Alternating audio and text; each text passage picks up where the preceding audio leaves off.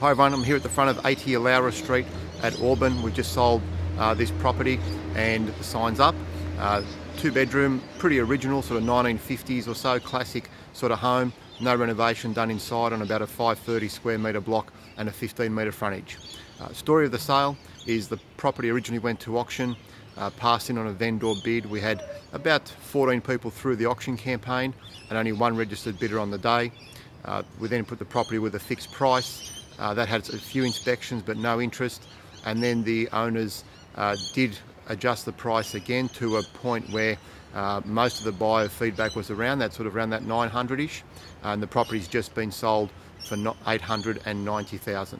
Overall, we had 32 inspections, about 40 inquiries, and we issued about 5 contracts.